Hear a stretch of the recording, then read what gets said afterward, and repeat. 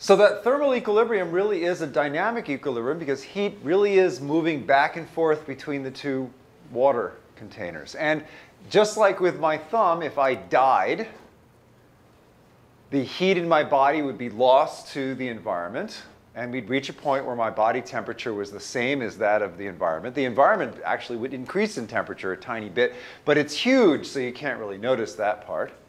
And my body would come to thermal equilibrium. I would cool off until I was the temperature of my environment. So we can talk about various types of things where we can assign the equilibrium word or something like it. One of them is a static equilibrium. In a static equilibrium, not only does nothing change, the states stay the same, but in fact, nothing is changing, nothing is happening. You got two rocks sitting next to each other. They're absolutely stable, nothing's happening.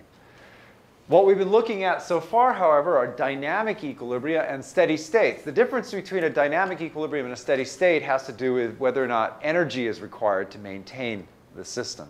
So in a dynamic equilibrium, what you've got is a system that is something that's constantly happening. The different chemicals are constantly being shifted from the reactants to the products and back to the products. But overall, within the system, there's no change. So the concentration of the reactants and the concentration of the products is remaining the same, despite the fact that reactants are constantly converted into products and back again. Now, a steady state is a system where you've got things happening and you're not getting any change, but it requires energy to maintain the system in that way. And that's the example with my thumb, where you've got this heat gradient, this thermal gradient, and it's not changing. So it's like an equilibrium. In fact, heat's constantly being given off from me, so it's kind of like a dynamic equilibrium. But it isn't really an equilibrium. It's a steady state, because the only way that system's staying that way is because energy is constantly being put into my thumb, the heat from my body, which is then being lost.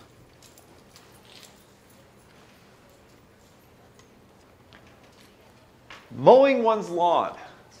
Presumably, I thought of this while I was mowing my lawn. So lawns want to grow, and we, for some reason, want to keep our lawns from growing. And so we're out there with our mowers cutting back our lawns. And as a consequence of that, our lawns are maintained at some relatively constant height. Okay? That height represents a steady state.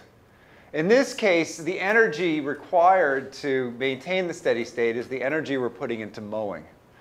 If we stop putting it into mowing, then the system moves to its essentially stable point, which is with the grass as high as the grass wants to be. Now, it's more complicated than that because grass requires energy to grow, but we're ignoring that part of it. And a lot of biology is you look at one aspect of it and you're not necessarily looking at all aspects of it. So in this case, we're looking at the height of the grass and not really asking how it is that the grass becomes high. But the grass has a propensity to grow, and we don't want it to grow. We want to maintain it at some relatively short height, so we're constantly out there mowing. And so that represents a steady state. Something's happening, the grass is constantly growing, and we're out there mowing, but ideally, so as far as we're concerned, the system is staying the same. The grass is being maintained at something close to a constant height.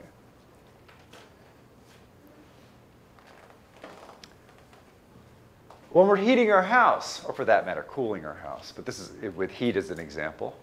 So we've got a furnace, and the furnace heats the house, and we've got it set up so we have feedback, negative feedback going on. When the house gets high enough, so we've got the furnace on, we get a gain in heat, the temperature of the house goes up, that's supposed to be a thermometer. When it gets hot enough, the furnace turns off, and the heat moves out of the house, goes through cracks, it radiates from the house. It's impossible to keep the heat in the house forever. So the temperature goes down, and we have a thermostat, and that thermostat says, oh, the temperature's gone down, and turns the furnace back on again. So we are maintaining our house at more or less the same temperature, But it's not a dynamic equilibrium because, in fact, it takes an input of energy to do this. And here it's quite obvious what that input of energy is, right? We're either burning electricity or we're burning natural gas or we're burning oil or burning coal or burning wood. Lots of burning going on. And that burning is really converting, actually, something that we can call potential energy into heat energy to keep our house warm.